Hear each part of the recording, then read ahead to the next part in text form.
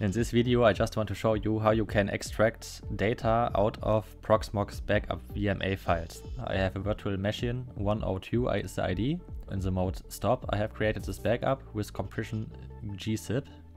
As you can see I have a vma.gz file which has been created by Proxmox, and this file contains a full backup of this virtual machine.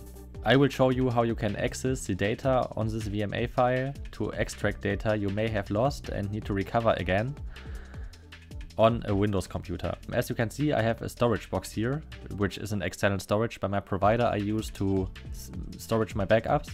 I have here an active connection to this backup server where this backup num files are stored. So here you can see these files are related to this backup you can see in this browser field here at Proxmox.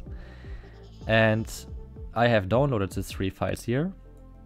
One is a log file. This file just contains information about the backup process for this backup on Proxmox.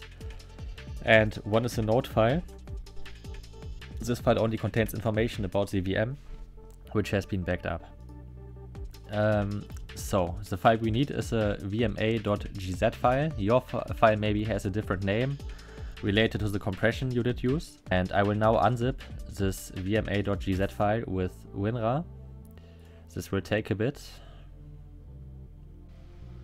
Okay, we have now unzipped our VMA file right here, and you can see I have a VMA file. I will now call this file x.vma just to get it better in shell operations, and put it on my desktop. Now we need to convert this VMA image to a raw disk image to use it on different Windows software to mount it. So I have a software for it. It's a Docker container you can use. You just need Docker Desktop installed on your Windows computer, and then you can download my repository. You can find the link in the description and click on the create.bat file.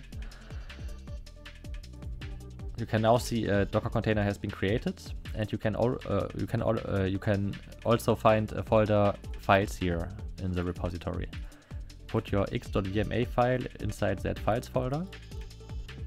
Go to your Docker Desktop instance. Click on the new deployed VMA to raw image. Navigate to exec to view the shell. Switch to bash mode. And now navigate to the folder which represents the file folder here in the repository. It's /opt/files. As you can see, we have the x.vma file here. Type in the command vma extract, path to the file which is here x.vma, path to output folder. As you can now see, the Docker container has started to now convert the file, the VMA file, to a raw disk image. And yeah, this can take a bit depending on how large the output file will be. At the moment you can see the VMA file is just 2.4 GB big in size. But depending on the partitions saved inside that disk image, the output file will be much larger. As you can see now, the process has been completed, and in the X folder I now have two different files.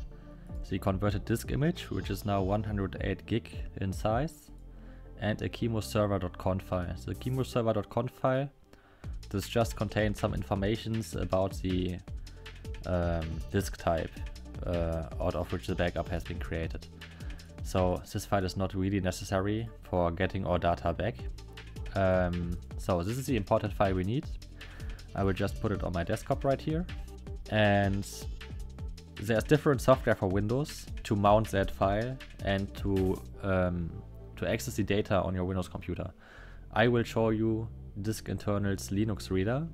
Here you will get a new application inside your applications which you can execute, which is Diskinternals Linux Reader. If you start that application, you will see this window, and then you can just choose drives, mount image, raw disk image, and then choose the related file on your desktop. And as you can see, the different partitions out of the file are now displayed here. I can now access the different file systems. As you can see here, we have a Linux file system. And here I can save the data on my computer, and so I can recover data out of that backup.